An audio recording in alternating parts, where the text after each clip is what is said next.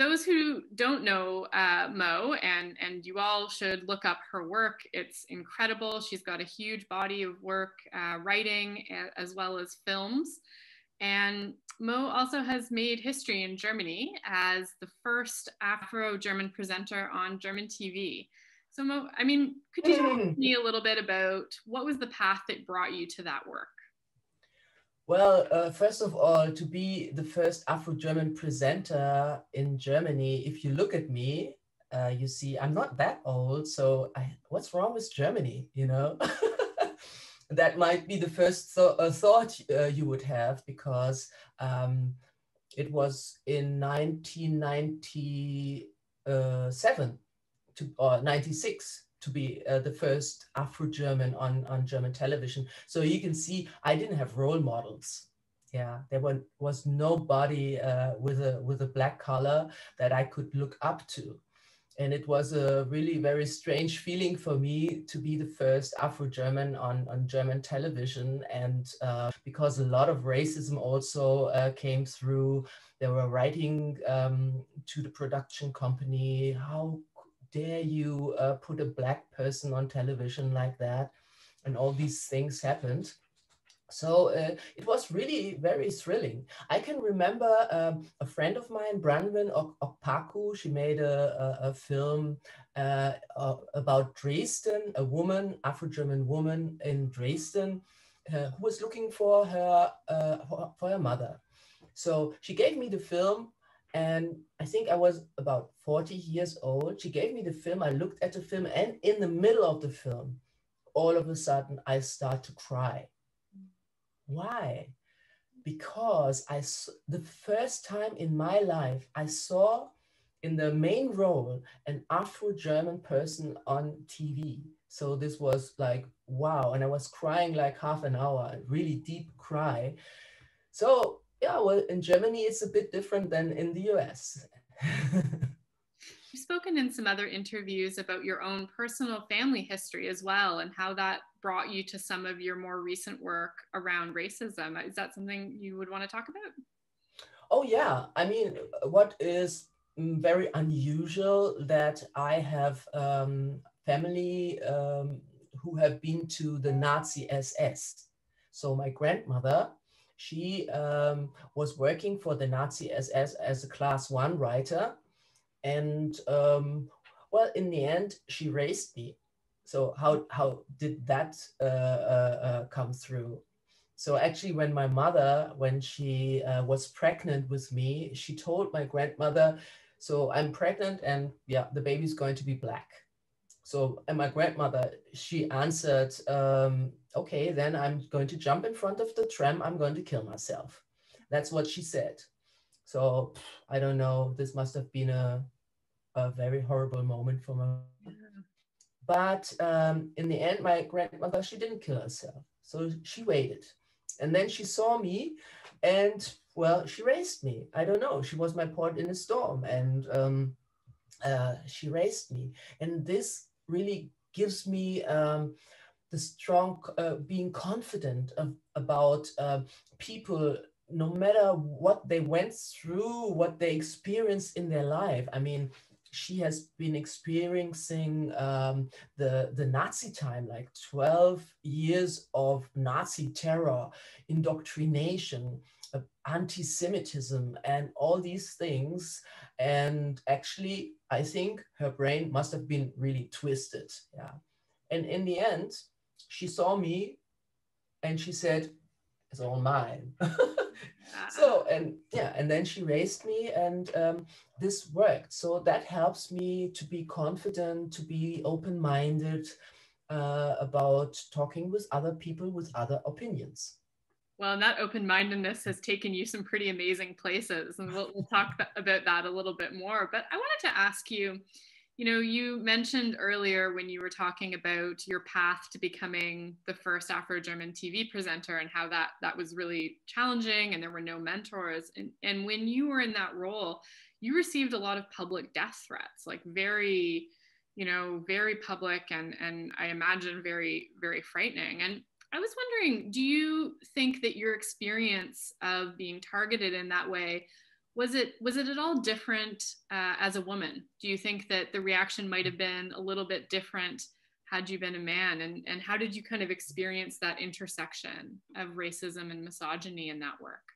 Well, of course, as a woman, you are not that strong. You don't have muscles and you can't really fight back. And that makes it very, very easy for people who are full of hate. So, I mean, most of the time they were writing. So, anyway, that wouldn't have made a difference. I think it's very important for the man to be stronger from the physical side. And that's why, of course, the first step of being violent against other people, even with words, is more easy for them. Yeah. Do you think that your experience as a Black woman in Germany, has it given you particular insights, like when you're interviewing people, when you're having these conversations that you've had also through your work, with people who hold very different and very troubling and very racist views? Do you think that experience has given you some particular point of view that helps you in that? I think my whole life helped me. Everything, even the chat with the old lady who's my neighbor, or a chat in the bus, everything helped me. But, I have to say this because my first, or not my first, but my second and my largest TV host program was an erotic show. So that is also different, As a Black woman having a show with the topic erotic and sex and talking about erotic and sex. So this might have happened because they could have the imagination, oh, a Black woman, yeah, she can talk about erotic and sex. Yeah. So that is also, I don't know, maybe that is already a little bit racist. And I thought, would they give me a news? Could I be a news anchor woman? At that time, never, never, never. So, but now that this has been changed, I know maybe two or three people who are working in this news field with an Afro-German background, but that's all, not more. So, but at that time, yeah, they started with topics that were more easy for people to understand why they chose a Black woman. I'm going to talk right now and move the conversation a little bit to some of, I think, your work that's maybe a little bit more well known in North America, and this is work on the film The Aryans, and some of the projects where you've done where you have actually yourself physically gone into protests and neo-Nazi rallies and KKK events, and really directly confronted people who hold very racist views. Could you talk a little bit about what moved you to take on that project and what gave you the idea to begin that work? Well, first of all, I thought about the term Aryan. Yeah, everybody knows the term Aryan is tall, blonde, and blue-eyed. Yes, but that's not true. That's what the National Socialists told the Germans at that time. And still we don't question this term. And still it's, yeah, almost everybody thought is tall, blonde, and blue-eyed. And my research said, this is not true. So actually Iran means land of the Aryans. So in Iran, yeah, those people are the Aryans from their history. And even if you go there now, and you take a taxi in Tehran and you go downtown and you say, hey, I'm from Germany. And then they say, oh, I'm Aryan too. They don't know that the Germans are no Aryans. That is so strange. And then, of course, I'm like the counterpart Aryan, and on the other side, people with another color. So, of course, I was a target, and yeah, they wanted to kill me. There was a group called White Aryan Rebels, a band, and they were singing a song, This Bullet is for You, Mo Asumang.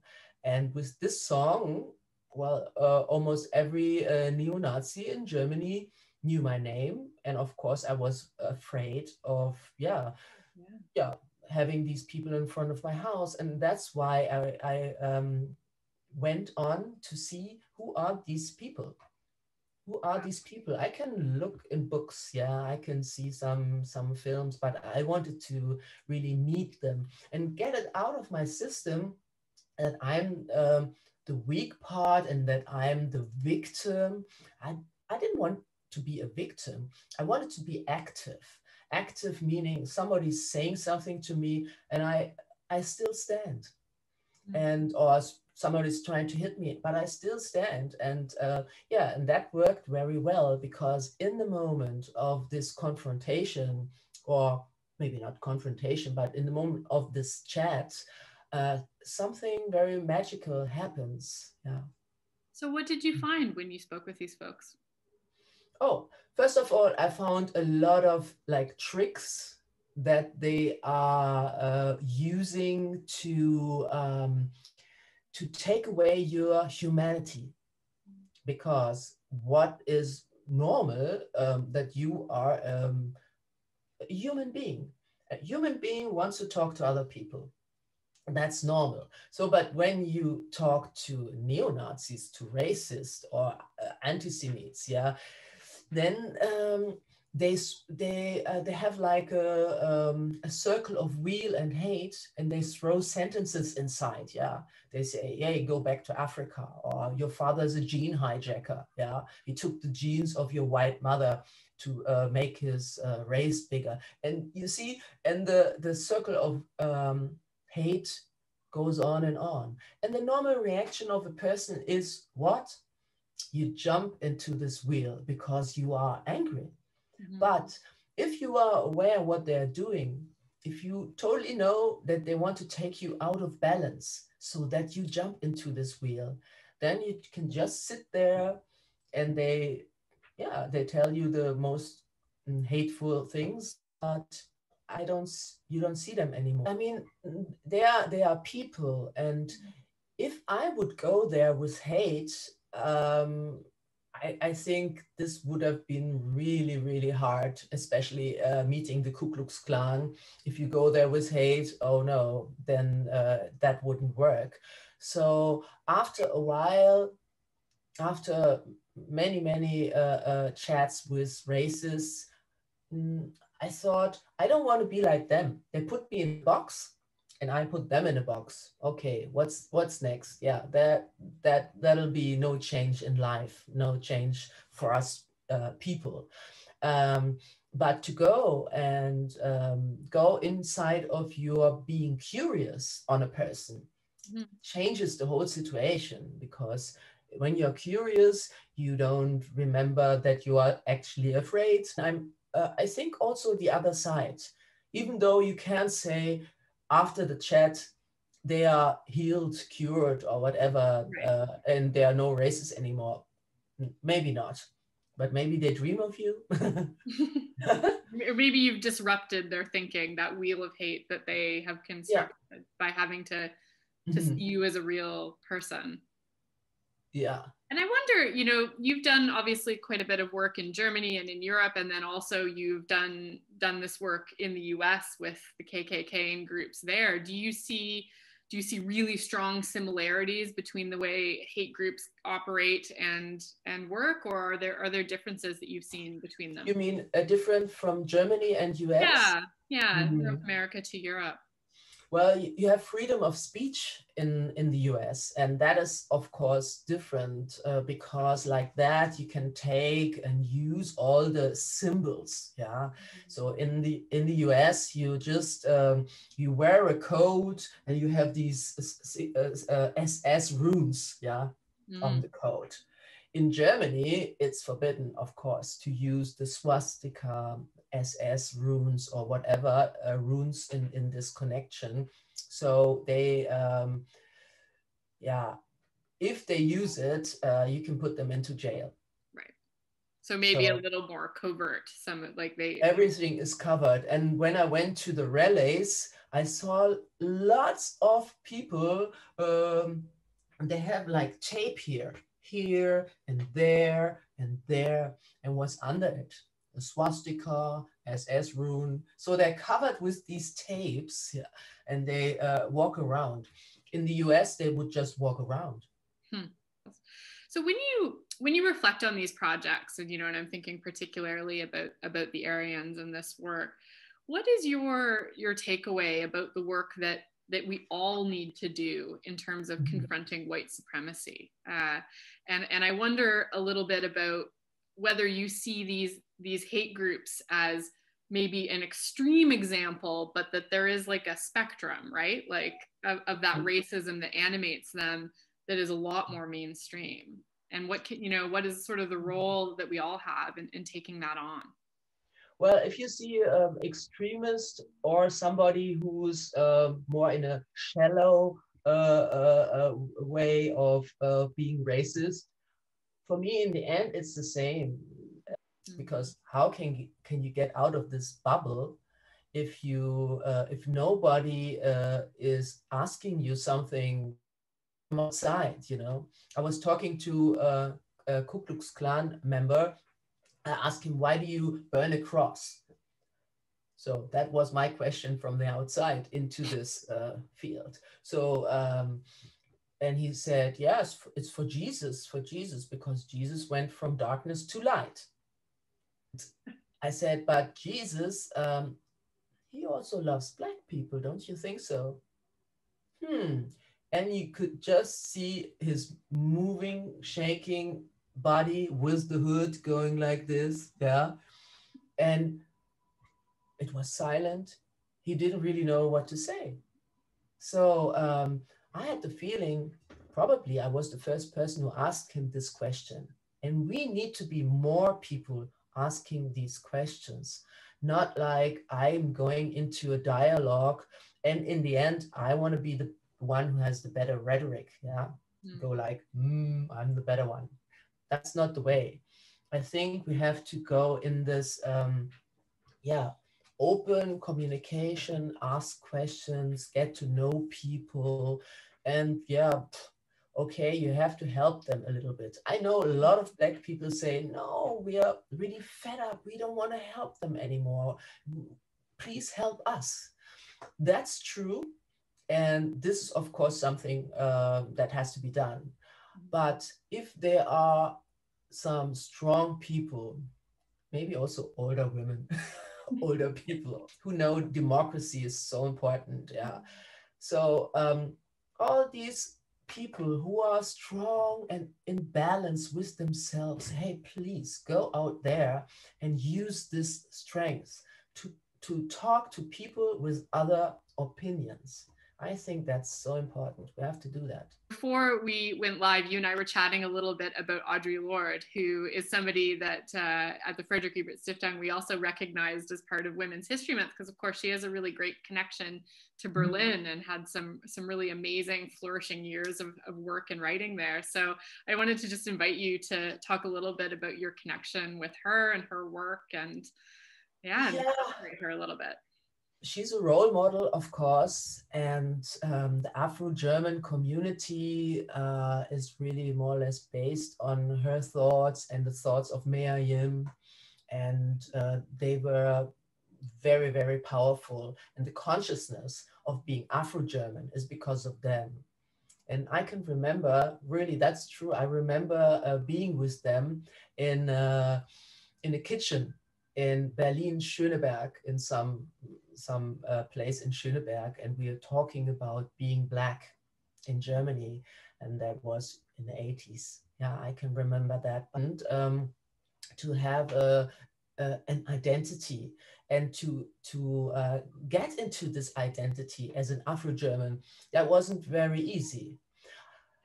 You see how fragile this identity is. So at the beginning, that was really in the 80s, at the beginning, it was absolutely not allowed to bring people from the outside into this very fragile community.